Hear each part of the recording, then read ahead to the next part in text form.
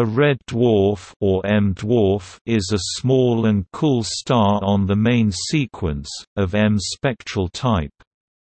Red dwarfs range in mass from about 0.075 to about 0.50 solar mass and have a surface temperature of less than 4000 K. Sometimes K-type main sequence stars, with masses between 0.50 to 0.8 solar mass, are also included. Red dwarfs are by far the most common type of star in the Milky Way, at least in the neighborhood of the Sun, but because of their low luminosity, individual red dwarfs cannot be easily observed. From Earth, not one is visible to the naked eye. Proxima Centauri, the nearest star to the Sun, is a red dwarf type M5, apparent magnitude 11.05, as are 50 of the 60 nearest stars. According to some estimates, red dwarfs make up 3/4 of the stars in the Milky Way. Stellar models indicate that red dwarfs less than 0.35 m are fully convective.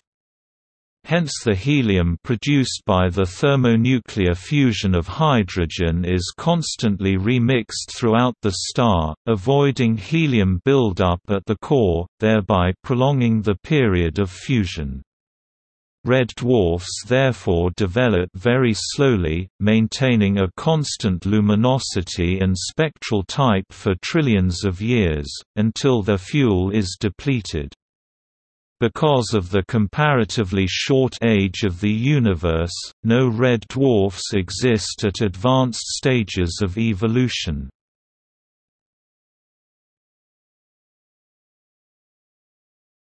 Topic: Definition.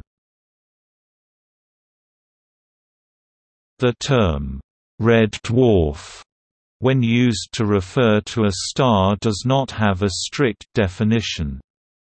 One of the earliest uses of the term was in 1915, used simply to contrast red dwarf stars from hotter blue dwarf stars. It became established use, although the definition remained vague. In terms of which spectral types qualify as red dwarfs, different researchers picked different limits, for example K8M5 or later than K5. Dwarf M star, abbreviated DM, was also used, but sometimes it also included stars of spectral type K in modern usage. The definition of a red dwarf still varies. When explicitly defined, it typically includes late K and early to mid-M class stars, but in many cases it is restricted just to M-class stars.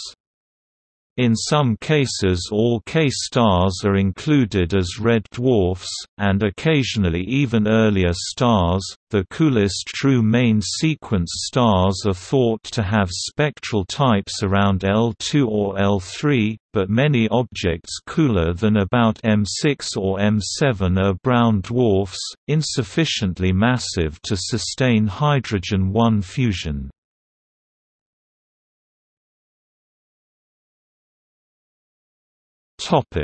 Description and characteristics. Red dwarfs are very low-mass stars. As a result, they have relatively low pressures, a low fusion rate, and hence, a low temperature. The energy generated is the product of nuclear fusion of hydrogen into helium by way of the proton-proton (pp) chain mechanism. Hence, these stars emit little light, sometimes as little as 1/10,000th that of the Sun.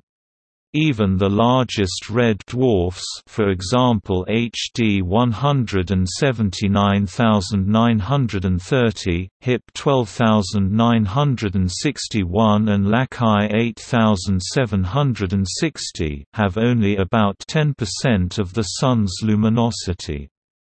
In general, red dwarfs less than 0.35 m transport energy from the core to the surface by convection. Convection occurs because of opacity of the interior, which has a high density compared to the temperature. As a result, energy transfer by radiation is decreased, and instead convection is the main form of energy transport to the surface of the star. Above this mass, a red dwarf will have a region around its core where convection does not occur.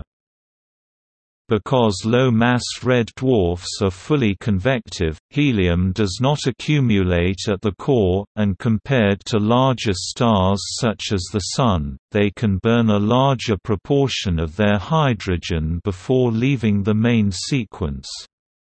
As a result, red dwarfs have estimated lifespans far longer than the present age of the universe, and stars less than 0.8 m have not had time to leave the main sequence.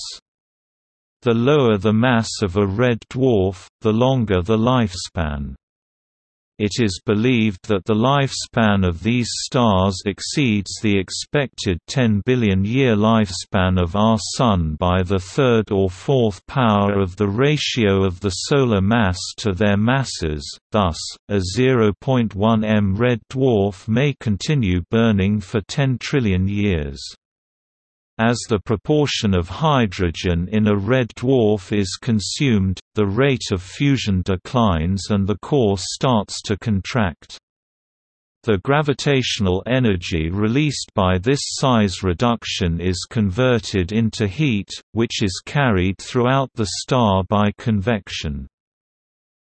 According to computer simulations, the minimum mass a red dwarf must have to eventually evolve into a red giant is 0.25 m. Less massive objects, as they age, would increase their surface temperatures and luminosities, becoming blue dwarfs and finally white dwarfs. The less massive the star, the longer this evolutionary process takes. It has been calculated that a 0.16 m red dwarf, approximately the mass of the nearby Barnard's star, would stay on the main sequence for 2.5 trillion years, followed by 5 billion years as a blue dwarf, during which the star would have one-third of the Sun's luminosity L and a surface temperature of 6,500 to 8,500 kelvins. The fact that red dwarfs and other low-mass stars still remain on the main sequence when more massive stars have moved off the main sequence allows the age of star clusters to be estimated by finding the mass at which the stars move off the main sequence. This provides a lower limit to the age of the universe and also allows formation timescales to be placed upon the structures within the Milky Way, such as the galactic halo and galactic disk.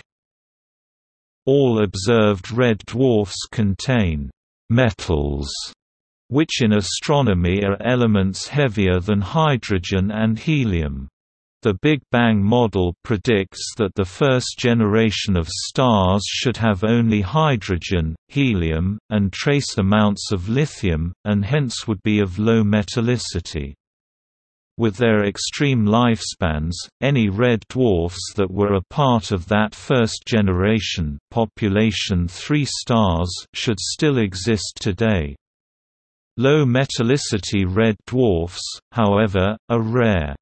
The accepted model for the chemical evolution of the universe anticipates such a scarcity of metal-poor dwarf stars because only giant stars are thought to have formed in the metal-poor environment of the early universe.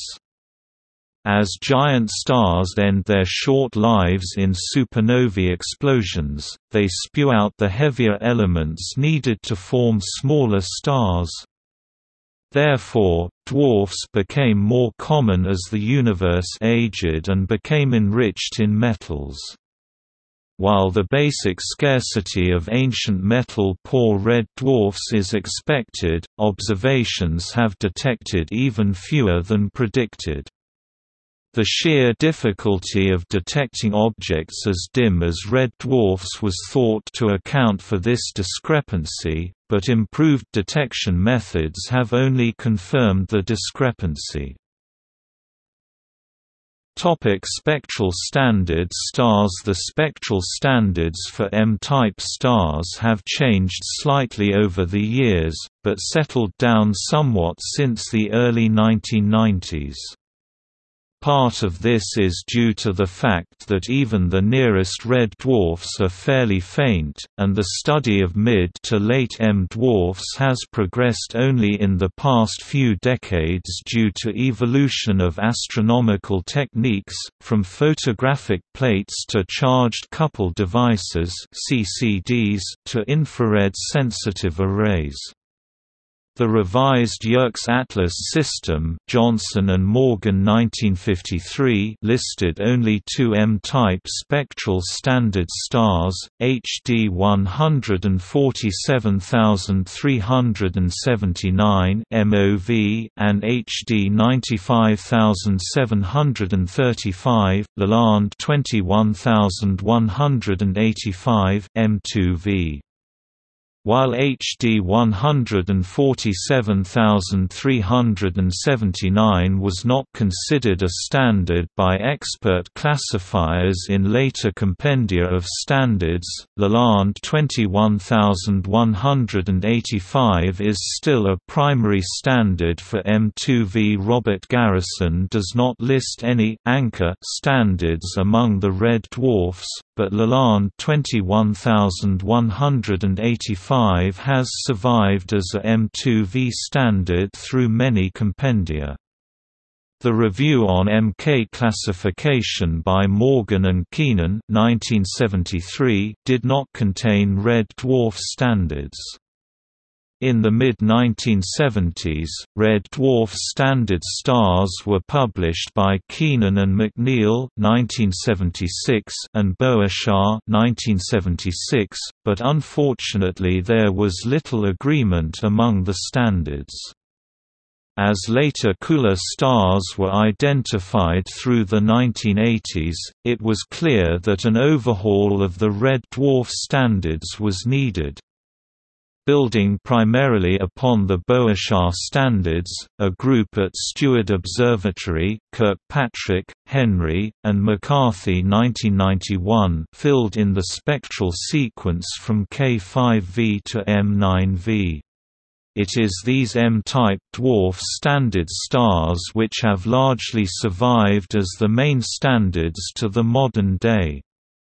There have been negligible changes in the red dwarf spectral sequence since 1991. Additional red dwarf standards were compiled by Henry A. al. 2002, and D. Kirkpatrick has recently reviewed the classification of red dwarfs and standard stars in Gray and Corbali's 2009 monograph. The M-dwarf primary spectral standards are GJ 270 MOV, GJ 229A M1V, Lalande 21185 M2V, Gliese 581 M3V, Gliese 402 M4V, GJ 51 M5V, Wolf 359 M6V, Van Biesbroek 8 M7V, VB10 M8V, LHS 2924 M9V.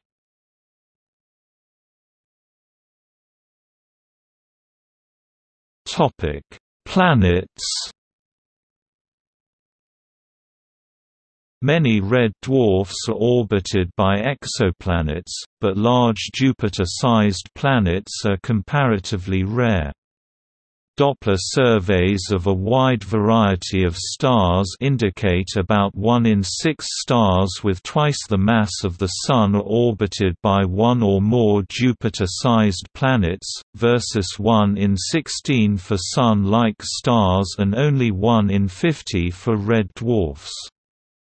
On the other hand, microlensing surveys indicate that long orbital period Neptune mass planets are found around 1 in 3 red dwarfs.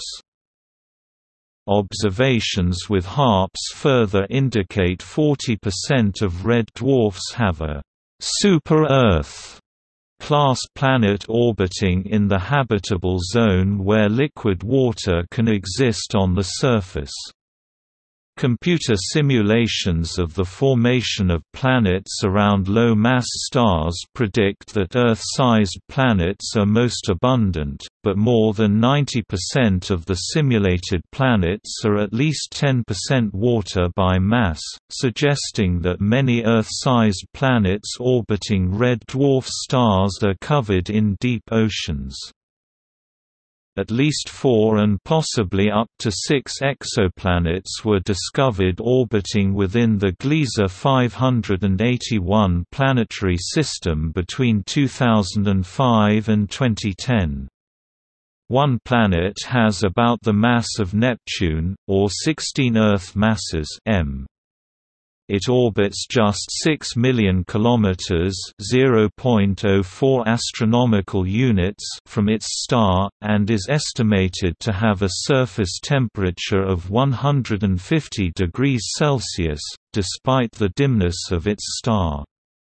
In 2006, an even smaller exoplanet, only 5.5 m, was found orbiting the red dwarf OGLE 2005 BLG 390L. It lies 390 million kilometers (2.6 astronomical units) from the star, and its surface temperature is -220 degrees Celsius (53 K). In 2007, a new, potentially habitable exoplanet, Gliese 581c, was found, orbiting Gliese 581.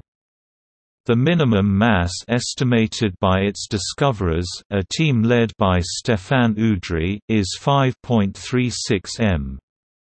The discoverers estimate its radius to be 1.5 times that of Earth r. Since then Gliese 581d, which is also potentially habitable, was discovered. Gliese 581c and d are within the habitable zone of the host star, and are two of the most likely candidates for habitability of any exoplanets discovered so far. Gliese 581 grams, detected September 2010, has a near-circular orbit in the middle of the star's habitable zone. However, the planet's existence is contested. On 23 February 2017, NASA announced the discovery of 7 Earth-sized planets orbiting the red dwarf star TRAPPIST-1 approximately 39 light-years away in the constellation Aquarius. The planets were discovered through the transit method, meaning we have mass and radius information for all of them. TRAPPIST-1e, F and G appear to be within the habitable zone and may have liquid water on the surface.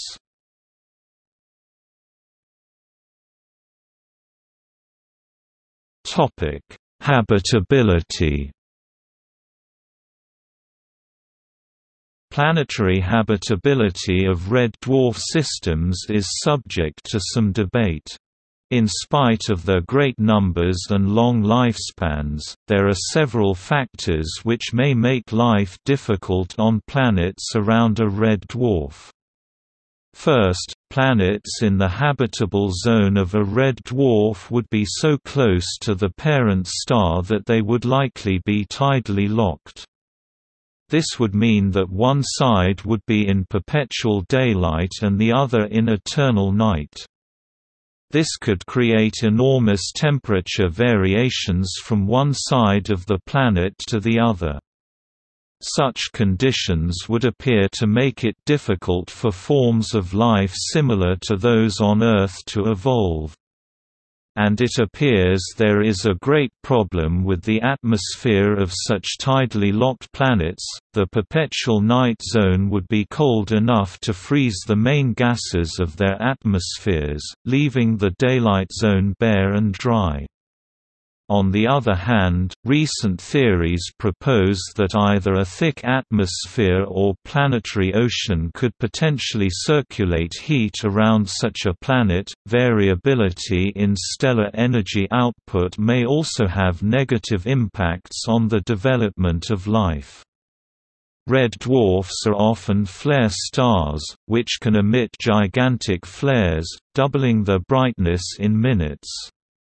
This variability may also make it difficult for life to develop and persist near a red dwarf.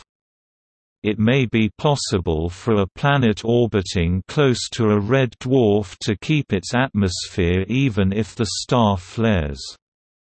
However, more recent research suggests that these stars may be the source of constant high-energy flares and very large magnetic fields, diminishing the possibility of life as we know it.